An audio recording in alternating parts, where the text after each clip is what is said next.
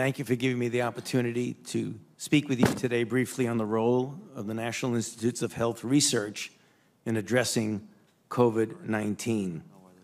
As I mentioned to this committee in a prior hearing, the NIH and NIAID has a four-part strategic plan for research to address COVID-19.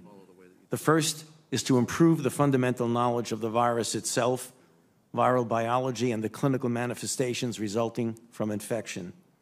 We have continued to push the frontier of understanding this virus, particularly with regard to the conformational structure of the spike protein, which serves as the basis for all of the vaccines that are being pursued now, which I'll get to in a moment. In addition, there have been a number of important clinical observations that we will be pursuing in the future. I bring to your attention the fact that a number of individuals who virologically have recovered from infection, in fact, have persistence measured in weeks to months of symptomatology that does not appear to be due to persistence of the virus. They're referred to as long haulers. They have fatigue, myalgia, fever, and involvement of the neurological system, as well as cognitive abnormalities such as the inability to concentrate. In addition, we found, to our dismay, that a number of individuals who have completely recovered and apparently are asymptomatic, when they have sensitive imaging technologies such as magnetic resonance imaging, or MRI, have found to have a disturbing number of individuals who have inflammation of the heart. These are the kind of things that tell us we must be humble and that we do not completely understand the nature of this illness. Next, with regard to diagnostics, you know we have the RADx program that is going to, in the next several months, allow us to have a considerable number of point-of-care testing.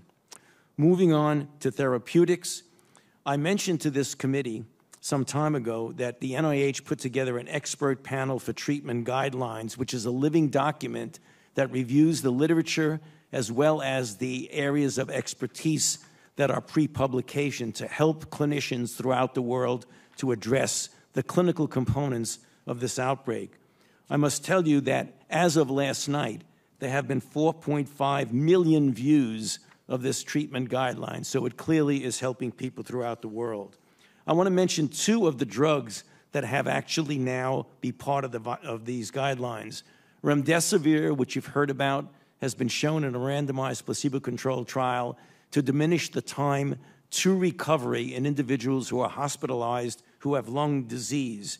In addition, dexamethasone, a commonly used steroid, has been shown in a randomized placebo-controlled trial involving more than 6,000 individuals, has been shown to clearly and significantly reduce the 28-day mortality.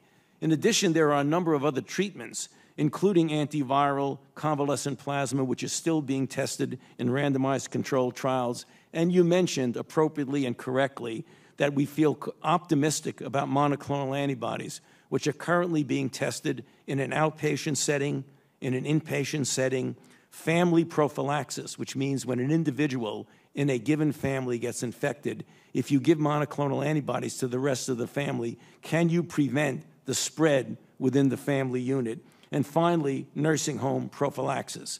As you mentioned, there are 3 companies involved in this. And finally, and importantly, the issue of vaccine. We have put together what's called a strategic approach to COVID vaccine development. As you mentioned, Mr. Chairman, there are 6 companies that the federal government is playing a role in either helping to develop, subsidizing, or supporting the clinical trials. We're harmonizing the trials so that information from one can be applicable to another. Currently, there are 3 platform candidate vaccines that have entered into phase 3 trial. Very soon, there will be a 4th. As I mentioned to this committee, we feel cautiously optimistic that we will be able to have a safe and effective vaccine, although there is never a guarantee of that. Early studies in animals and in human phase 1 and phase 2 indicate that individuals induce a response that is comparable to, if not better, than natural infection. And so as these trials go on, we predict that sometime by the end of this year, let's say November or December, we will know whether or not these are safe and effective. And as you mentioned, Mr. Chairman, right now, doses of this vaccine are being produced so that they'll be ready to be distributed. I'll close with the comment that we feel strongly that if we have a combination of adherence to the public health measures together with a vaccine that will be distributed to people in this country and worldwide, we may be able to turn around this terrible pandemic that which we have been experiencing.